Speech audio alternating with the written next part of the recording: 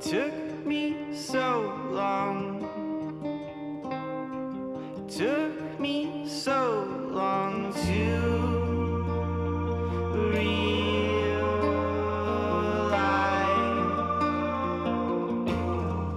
it's you. Slamming this as hard as they can. They're going to go with a 5,000-pound rocket here in just a few minutes, traveling at 1.5 miles per second. And when they do, they expect this massive explosion to come up off the surface of the moon, and they're expecting dust and rock and debris, but what they're really looking for is it more than hydrogen. Are they, in fact, going to be seeing large quantities of ice come up? About to happen in like 5 seconds. Let's keep our eyes on NASA's photos. Here are images. November, correct? On Confirm. Near-infrared camera. Send NIR1 to OPR9. Copy. Sending command. We're going to an infrared shot. Mark, Centaur impact. That was an announcement by the flight director that the center impact should have... Flight director, confirm receipt of command, over. Whoa.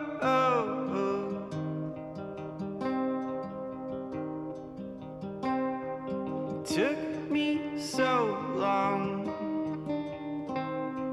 Took me so long to realize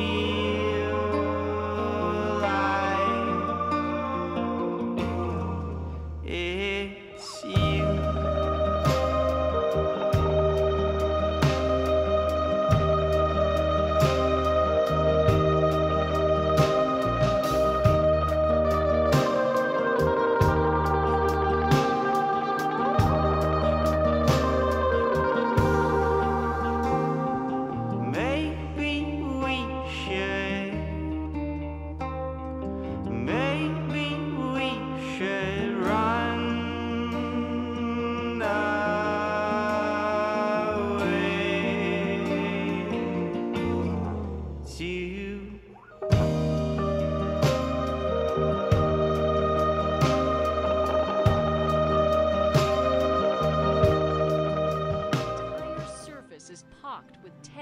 Thousands of craters.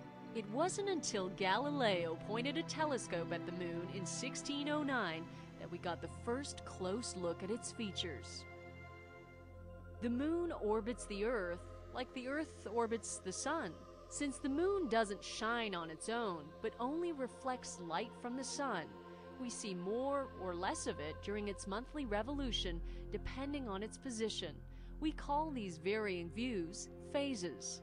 When the moon is on the far side of the Earth, away from the sun, the moon is fully illuminated or full.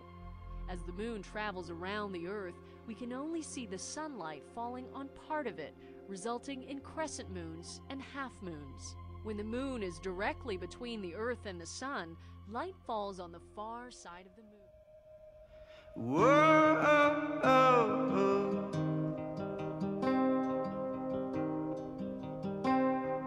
Took me so long. Took me so long to realize